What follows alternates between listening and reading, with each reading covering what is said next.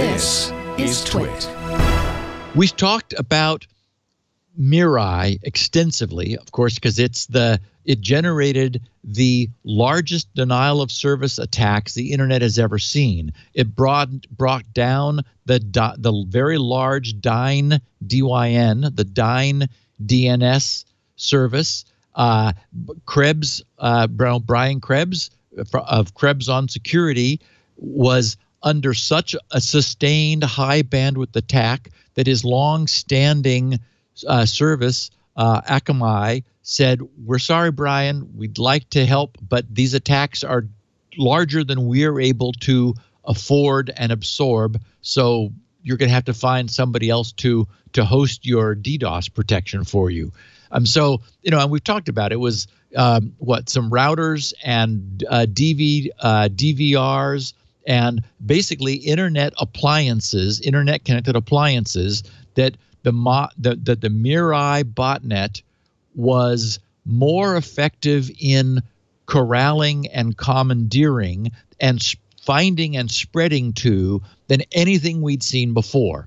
And we've said on this podcast months ago, why? What is its purpose? What is its application? What is it trying to do? I mean, because it really frightened the security engineers and folks who track these things, generating multiple terabytes, not gigabits, but sorry, terabits. I meant of thousands of gigabits, thousands of megabits of attack traffic. Essentially, something that nobody could withstand. Well, the FBI got on the case and tracked down the origin of this. Who was it? North Korea? China? Those Ruskies? Who was it? Who did that? 3 college kids.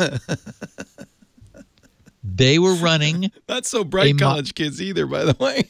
They were running a Minecraft server, and they wanted to attack other Minecraft servers and force them off the net in order to capture some of their Minecraft users.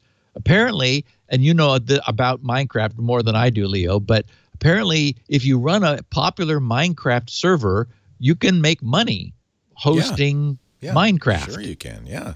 And so these guys, again, the dollar underpins the motivation. They wanted more users on their Minecraft server. So they said, okay, let's go blast some other Minecraft servers. So they built this botnet, which ended up being like way more powerful than they needed. So not only could they blast any Minecraft server that they could find, but it turns out that because DDoSing Minecraft servers is a thing, there are Minecraft DDoS hosts that specialize in hosting and providing bandwidth to Minecraft servers to protect them from DDoS attacks. Well, the Mirai botnet was so powerful that they were able to bring down the DDoS protectors, the Minecraft DDoS protectors, and essentially take all of the Minecraft servers off that were behind the Minecraft DDoS protectors. I mean, it was just this uber powerful, as we've discussed, just crazy powerful system. So the lead guy just pleaded, he's a college kid, Rutgers. Pleaded, yes, at Rutgers. Very proud of him. He pleaded, just pleaded guilty in an Alaskan court. He had 2 guys that he was working with, and our listeners will remember when we covered the fact that the Mirai source code had appeared online. Senpai. Yep, exactly. And we believed that it was presumed that the authors of Mirai had let it go public in order to obscure themselves so that other people would pick it up and start using it so that in order to sort of like spread the blame around, essentially. Well, before they did that, the FBI was already zeroing in on this little trio. And so it turns out that they were not the people who blasted the Dyn DNS and brought all this attention to Mirai.